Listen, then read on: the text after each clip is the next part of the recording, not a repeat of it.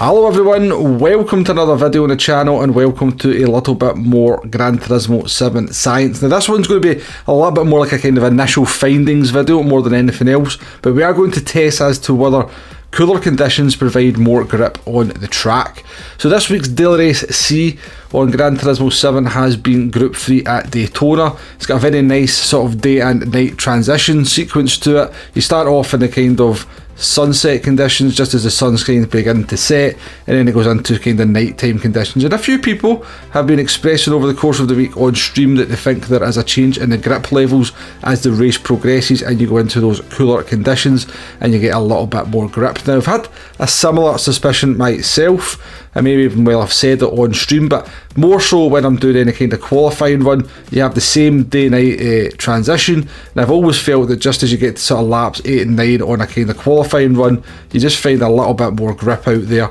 Now I wasn't sure that was entirely down to the conditions or maybe just getting a little bit of more comfortable with the car and the track, but I wanted to put it to the test.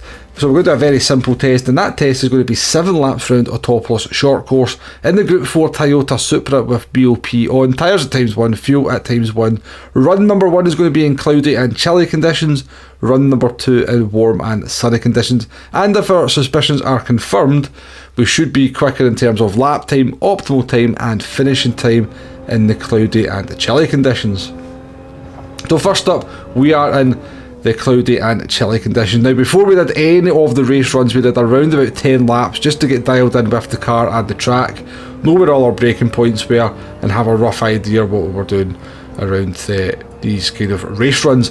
Next up I then wanted to do the cloudy and chilly run first because I didn't want that to be a factor that I just did the conditions we were expecting to be quickest in lastly, because it could then just be put down to the fact that I was more dialed in with the car and the track. So we did the cloudy and chilly run first, followed by the warm and sunny run.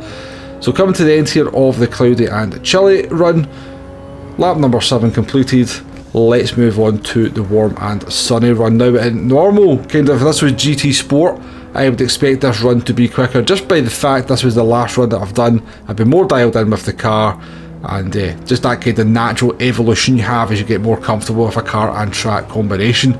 Now one thing that did play a very small factor in this one, but actually in benefit to the warm and sunny conditions, was the fact we had this Corvette in front of us giving us a nice slipstream for quite a bit of the race, so a little bit of an advantage. So bear that in mind as we move on to the results screen, but we are expecting to be slower in this test compared to the first one, so having a slipstream advantage would kind of actually confirm our results a little bit more. But coming to the end of the warm and sunny run, let's move on to a screen where we'll compare all the lap times, the optimal time and the finishing time.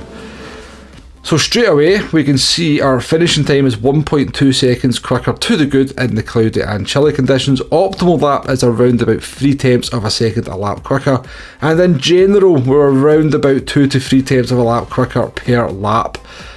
Fastest lap for cloudy and chilly conditions are 1:14.9.